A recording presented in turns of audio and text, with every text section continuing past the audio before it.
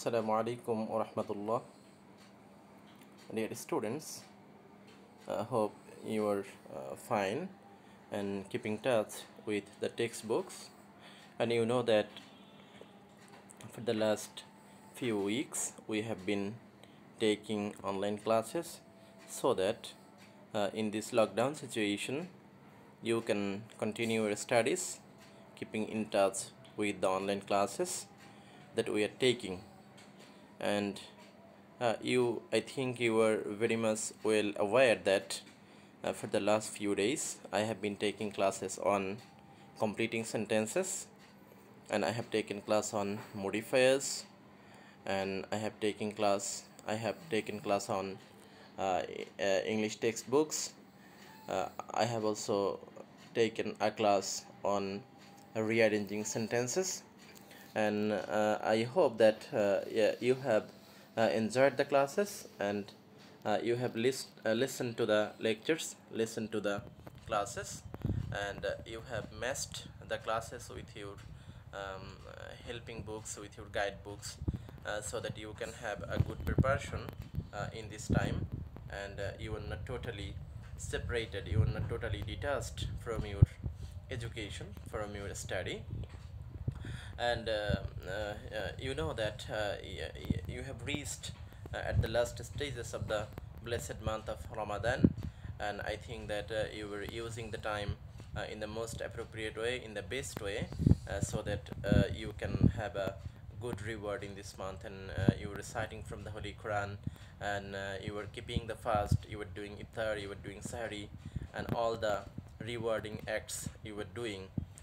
This is usually applicable for the Muslim students, and those who are non-Muslims, I think you are also keeping in touch with your religious activities at this critical moment. So I have taken 3 classes on modifiers.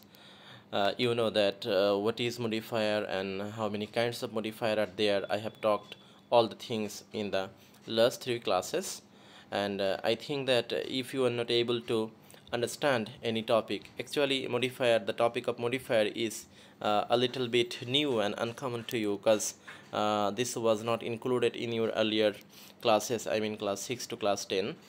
So these classes, this topic was not available in those classes, and in your advanced level, in your HSC level, you were introduced to the topic for the first time.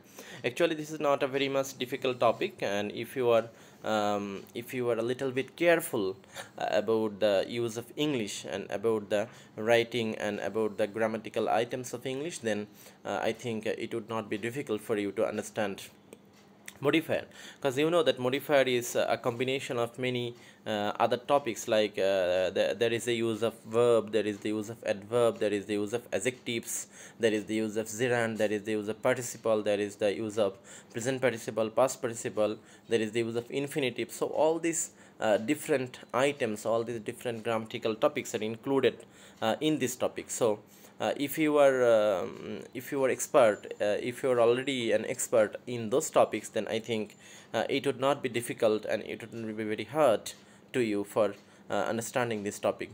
So in the last 3 classes I have talked about the definition of modifier, the classification of modifier, the kinds of modifier, and I have also talked about the use of pre-modifier, and in those talk I have talked about the use of possessive pronoun, the use of demonstratives, the use of general determiner, the use of article, the use of specific determiners, and in the second class I talked on the use of noun adjective, noun adjective and demonstrative especially. And in the third class I talked on compound. So what is compound, and what are the possible uses of compound, or it is present participle, or it is past participle. So I think you will listen to the previous lectures again and again, so that you can have a better understanding of the topic, and you were able to get full marks in this topic. So hopefully keep for the best. Let's go to our today's part of the class, part 4 of modifier. So let's see what happens.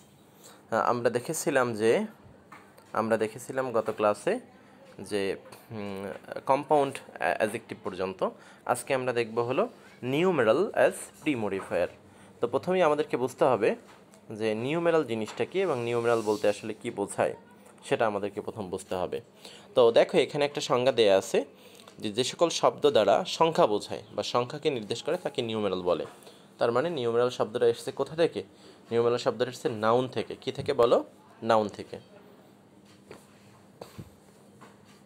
তো numeral শব্দটা যদি noun থেকে আসে সেক্ষেত্রে noun বা number থেকে numeral আসছে, noun বা নাম্বার থেকে নিউমেরাল আসছে।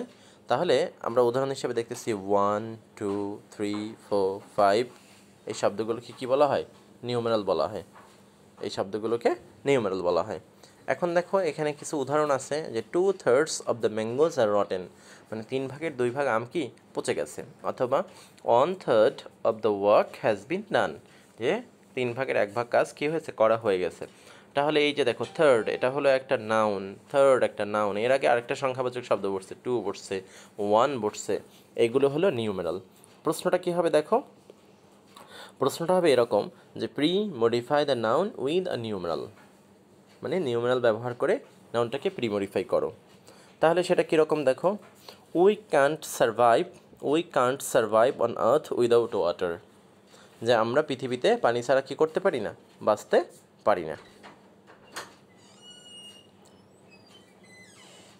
আমরা পৃথিবীতে পানি ছাড়া কী করতে পারি না? বাঁচতে পারি না। ইনফ্যাক্ট, বস্তুত বা প্রকৃতপক্ষে, -3 of our body is made up of water. তো তোমরা এখানে বলো যে আমাদের দেহের কত অংশ পানি?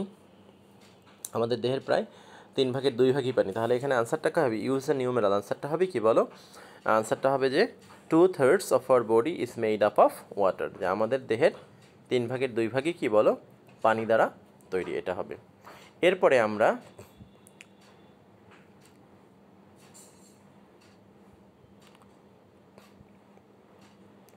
ইন্টেন্সিফায়ারের ব্যবহারটা একটু দেখি। দেখো এখানে কি বলছে যে ইন্টেন্সিফায়ার শব্দটা আসলে আসছে ইন্টেন্সিফাই থেকে। ইন্টেন্সিফায়ারের অর্থ হলো তীব্রতর করা বা গুরুত্ব বৃদ্ধি করা। যে সকল শব্দ অন্য কোনো শব্দ বা শব্দগুচ্ছের অর্থকে শক্তিশালী করে তাকে কি বলা হয়? ইন্টেন্সিফায়ার বলা হয়। তাহলে সংজ্ঞাটা কি বলো? যে সকল শব্দ অন্য কোনো শব্দ বা শব্দগুচ্ছের অর্থকে কী করে? শক্তিশালী করে, তাকে ইন্টেন্সিফায়ার বলা হয়। এর অন্য নাম কি? এর অন্য নাম হলো বুস্টার বা অ্যাম্প্লিফায়ার। এর অন্য নাম কি বলো? বুস্টার বা অ্যাম্প্লিফায়ার। সাধারণভাবে ব্যবহৃত ইন্টেন্সিফায়ারগুলো নিচে দেওয়া হলো। কী কী ইন্টেন্সিফায়ার আছে দেখো সাধারণভাবে যেগুলো হয়: absolutely, completely, extremely, highly, rather, really, so, two, totally, আটারলি, very and at all, এইগুলো। এবং এখানে কিন্তু একটা জিনিস তোমরা মনে রাখতে পারো সহজে, যে ইন্টেন্সিফায়ার হিসেবে যে শব্দগুলো সাধারণত ইউজ হয়ে থাকে সেগুলো কিন্তু আসলে সাধারণত অ্যাডভার্ব হয়। কি হয়? অ্যাডভার্ব হয়। যেমন আমরা কিছু বাক্য দেখি, চলো। শি ওয়াজ সো আপসেট, সে ছিল খুবই মনমরা, অর্থাৎ তার মন খুব খারাপ ছিল। I felt extremely sorry for her, এখানে খেয়াল করো, আই হলো সাবজেক্ট, ফেল্ট হলো ভার্ব, এক্সট্রিমলি হলো অ্যাডভার্ব, সরিটা হলো একটা অ্যাডজেক্টিভ। তাহলে এই যে সরি যে অ্যাডজেক্টিভ, এই অ্যাডজেক্টিভের পূর্বে এক্সট্রিমলি শব্দটা বসে ওই সরির অর্থটাকে আরও কী করছে? আরও হলো তীব্রতর করছে বা আরও অতিশায়িত করছে। যেমন বাংলাতেও কিন্তু আছে বিশেষণের অতিশায়ন, যেমন লাল লাল ফুল ফুটেছে। তো এই যে লাল লাল কিন্তু দুবার বলে আমরা বিশেষণ কী করলাম? অতিশায়ন করলাম। এরপরে কি? বায়ু প্রবাহিত হচ্ছে, আমরা বললাম কি? দ্রুত বেগে বায়ু প্রবাহিত হচ্ছে। এরপরে তার আগে লাগাইলাম কি? খুব দ্রুত বেগে বায়ু প্রবাহিত হচ্ছে। এগুলোকে বিশেষণের অতিশায়ন বলা হয়। তো এই ইংরেজিতে ইন্টেন্সিফায়ারের ব্যাপারটাও ঠিক অনেকটা ওই রকমই। তো শি ওয়াজ সো আপসেট মানে হলো I felt extremely sorry for her. তারপর দেখো she is a very strict teacher. তো কেমন টিচার বলো? স্ট্রিক্ট টিচার, কিন্তু কেমন স্ট্রিক্ট বলো? Very strict. এরপরে বলছে কি দেখো, she has offended her sister, মানে সে তার বোনকে কিছুটা অপমানিত করেছে বা অপমান করেছে। তাহলে এর আগে আরেকটু লাগাইছে রিয়েলি লাগাইয়া কি হয়েছে? ব্যাপারটাকে আরেকটু চাপ দেওয়া হয়েছে। She has really offended her sister. এখন এখানে উদাহরণ পরীক্ষা কীভাবে আসবে দেখো, পরীক্ষা আসবে এরকম: pre modify the adjective with an intensifier, মানে অ্যাডজেক্টিভটাকে একটা ইন্টেন্সিফায়ার ব্যবহার করে প্রি মডিফাই করো। তার মানে ইন্টেন্সিফায়ারটা বসাবো কোথায় বলো? তুমি বসাবা হলো অ্যাডজেক্টিভের আগে। উদাহরণ কি দেখো, as a result the country has become dash বারবারাস, ফলে দেশটা হয়ে গিয়েছে বারবারাস। বারবারাস মানে বর্বর টাইপের। তো এখানে বলছে কি, use an intensifier two premodify the adjective. তোমরা জানো যে বারবারাস শব্দটা একটা বারবারিজম থেকে এসেছে, এটা একটা অ্যাডজেক্টিভ শব্দ। তো এই শব্দের আগে আমরা একটা ইন্টেন্সিফায়ার লাগাইলাম, ইন্টেন্সিফায়ার লাগাইলে কী বানাইলাম ভেরি বারবারাস বা রিয়েলি বারবারাস। এটা একটা আনসার। এরপরে দেখো আরেকটা বাক্য, এই বাক্যটার দিকে খেয়াল করো। এই যে বাক্যটার দিকে খেয়াল করো, Kazi Nazrul is the national poet of Bangladesh.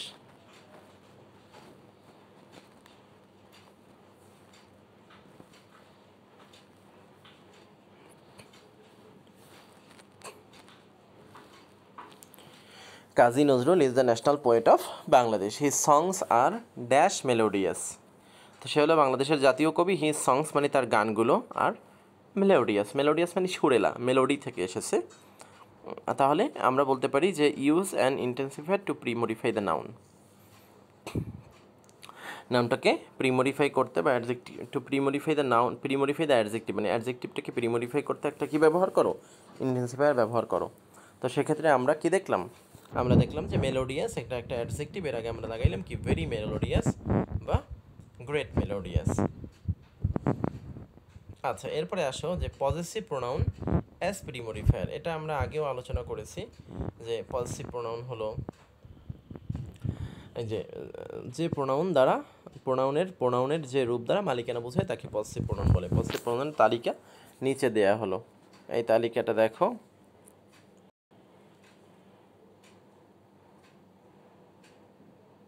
এই দেখো, এই তালিকাটা দেখো। আই থেকে মাই, ওই থেকে আওয়ার, ইউ থেকে ইউর, হি থেকে হিজ, সি থেকে হার, দে থেকে দেয়ার, ইট থেকে ইটস, ওয়ান থেকে ওয়ান্স। এবার আসে এক্সাম্পল। এটা আমরা আগের ক্লাসেও আমাদের যে প্রথম যে আলোচনা ছিল, প্রথম টপিকটা, সেখানে আমরা আলোচনা করেছিলাম দে আর সলভিং দেয়ার প্রবলেম। দে থেকে দেয়ার, one should do one's duty, you should always make your homework. মনে রাখতে হবে যে বাক্যের সাবজেক্ট হিসেবে যে প্রোনাউন ব্যবহৃত হবে, মানে বাক্যে সাবজেক্ট হিসেবে যে প্রোনাউন হবে, মানে প্রোনাউনটা যে সাবজেক্টটা যে প্রোনাউন হবে সেই প্রোনাউনের পজিটিভ ফর্ম ব্যবহার করতে হবে। যেমন এখানে প্রশ্নটা কী হবে পরীক্ষায়, pre modify the noun with a positive pronoun, অথবা ইউজ আ পজিটিভ, অথবা ইউজ আ প্রোনাউন। যেমন দেখো, Sabbir is an ideal student. Sabbir হলো একজন আদর্শ শিক্ষক, আদর্শ শিক্ষার্থী, আদর্শ ছাত্র। হি প্রিপেয়ার্স, তো হি থেকে কি আসবে বলো, সবাই বলো, হিজ আসবে। হি প্রিপেয়ার্স হিজ লেসন্স, সে তার পড়াশোনা কী করে, রেডি করে properly with the help of his teachers, তার শিক্ষকদের সাহায্য নিয়ে। এরপরে দেখো বলছে যে কনজাংশন অ্যাজ প্রিমডিফায়ার।